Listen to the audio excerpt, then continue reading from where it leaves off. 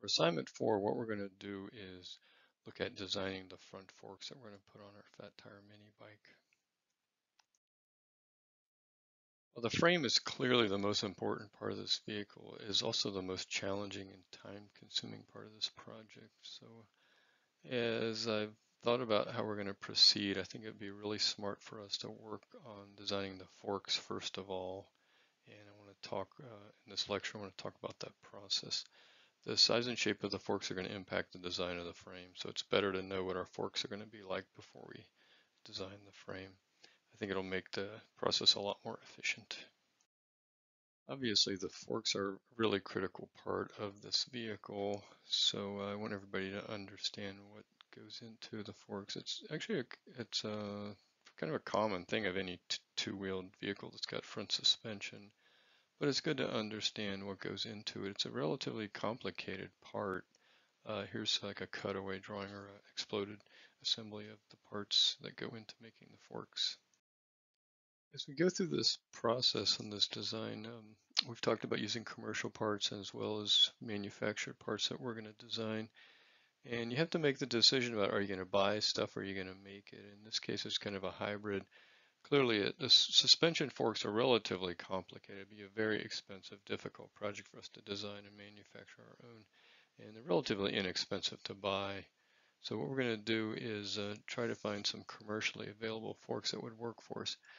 Unfortunately, I think because of our unique design, and that's primarily the size of the tires, you can't really buy an off-the-shelf fork set that would fit perfectly.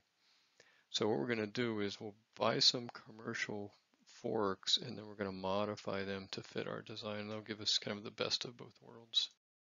Before you try to design some forks, obviously you need to understand the components that make up the fork. So I kind of broke this down into major parts. The fork legs would be the two pieces that go on either side of the tire, and they're going to be connected to the top brackets. The top bracket is called a triple tree because it has those three holes in it, I think.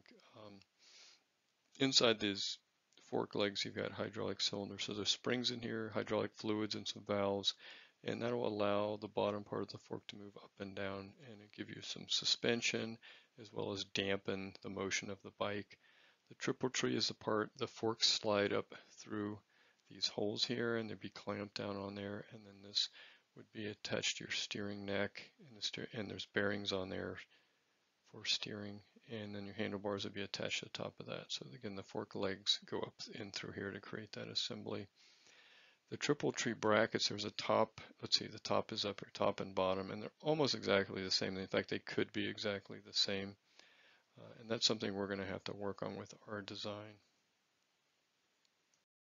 Some of the additional components for your forks, there's the handlebar risers. So the handlebar risers attach to the top of the triple trees, and they'll be bolted through there with these bolts. And then the handlebars fit in here, so that attaches the handlebars to the triple trees. So in order to steer the vehicle, this is a pretty critical part. Now the head tube is a tube that is mounted to the frame rails. It'll be welded to the frame rails, and that center pivot for the triple tree will go through there. The bearings go inside of this head, and that allows you to have nice smooth steering, and also it's kind of a rigid attachment so that you don't want the front end to be wobbling. Inside of that tube are these head tube bearings, so there's a top and bottom bearing and a top and bottom raise set. The bearings are pretty much the same, I think, in most situations.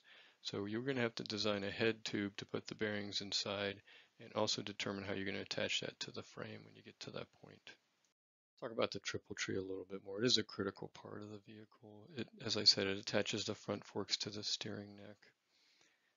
And it consists of a top and bottom bracket. There's a center pivot shaft, and on that shaft are two bearings. And as I said earlier, those bearings then will go inside the head tube. You can see on this diagram kind of this grayed out portion on the right that represents the head tube, and this has got some dimensions that you might be able to use for your design.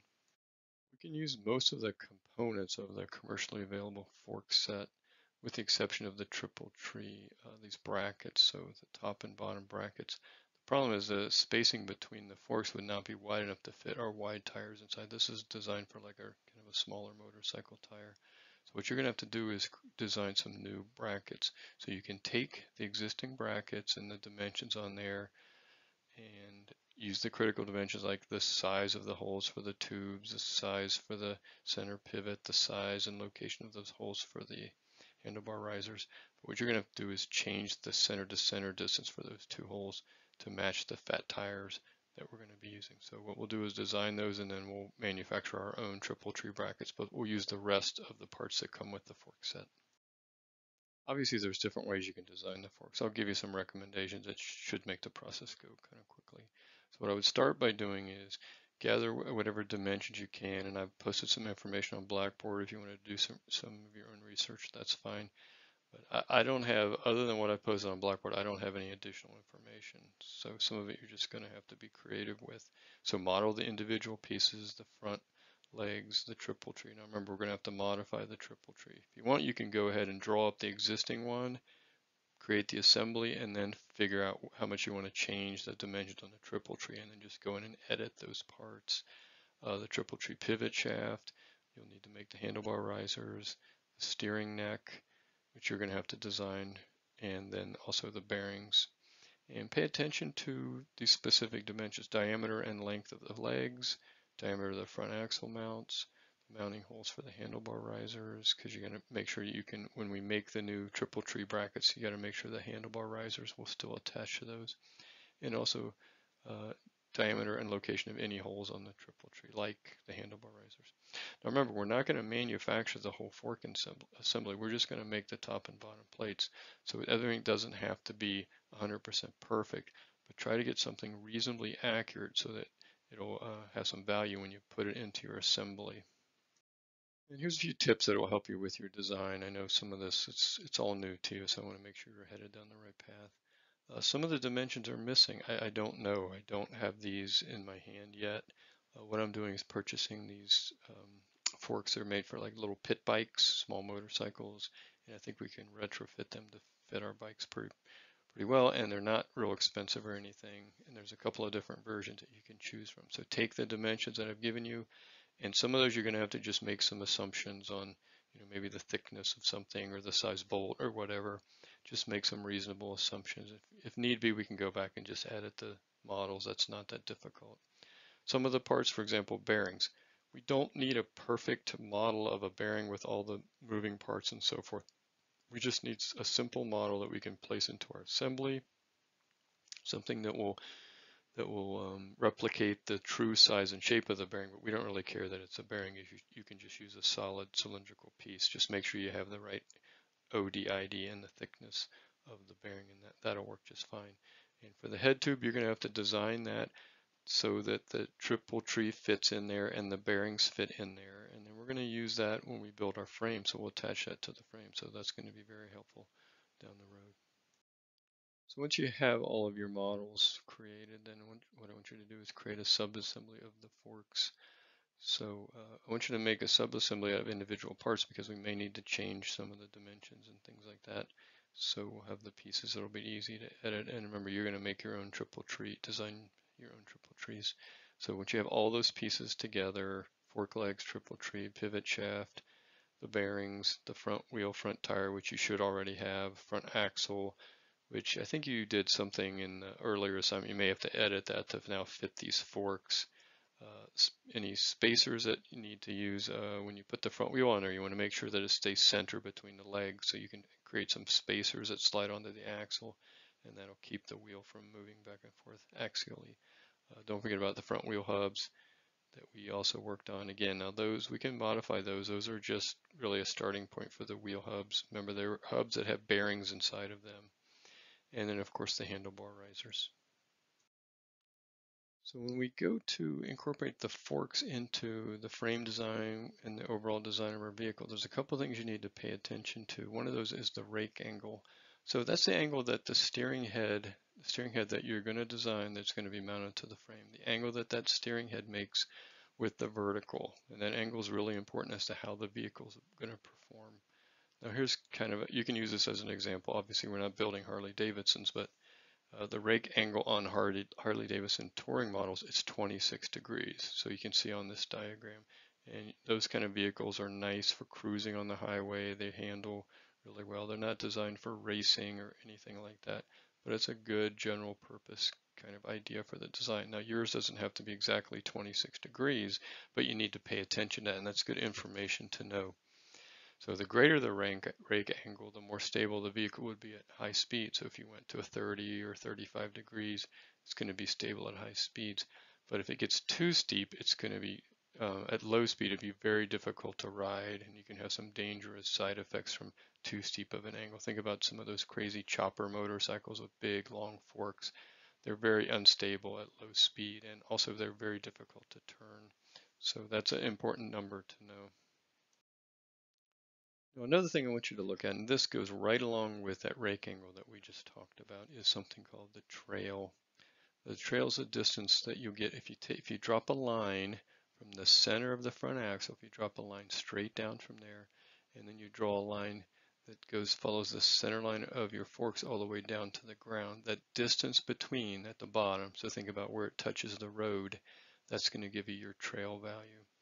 And normal trail is somewhere between 3 and 6 inches, and that's what you're going to be shooting for. So that rake angle is going to determine the trail. That gives you a good all-purpose kind of handling and behavior.